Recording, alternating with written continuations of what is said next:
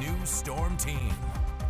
Welcome back, everyone. We're going to start this out taking a look at our temperatures right now. So we have quite the spread. We've got 20s and 30s up to the north, and as you head down south, quite a bit warmer. We got 50s, almost some 60s down there, then 40s in the middle.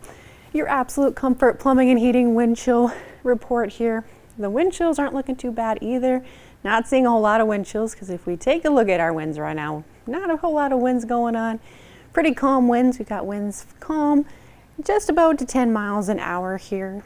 And if we take a look at our satellite and radar, lots of clear skies, lots of sunshine, and not a whole lot going on here. So if we go ahead and roll precision cast as we continue into the night, we will be staying dry, and as we wake up tomorrow, seeing quite a bit of sunshine, little more clouds up to the north. And then as we continue into Saturday, we will start to see some snow and maybe some rain, maybe some wintry mix move into that northwest corner in the afternoon hours.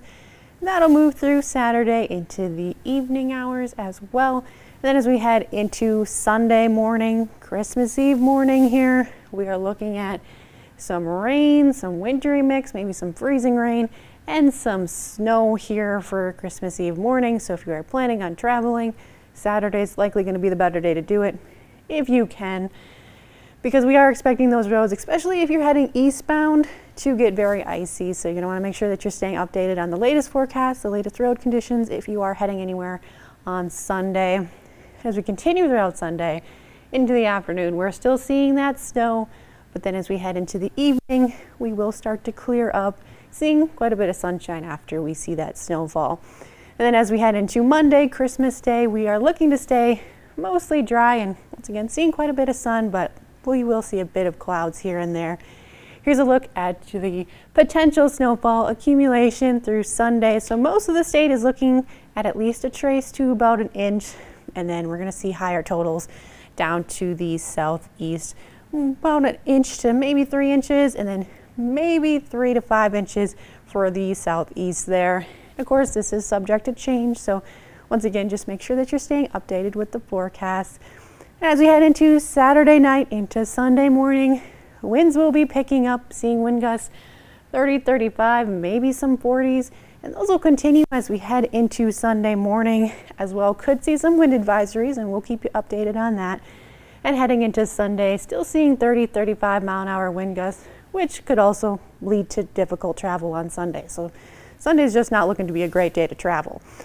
And as we head into Monday, they will mostly calm down, still seeing a bit of those 15, 25 mile an hour winds.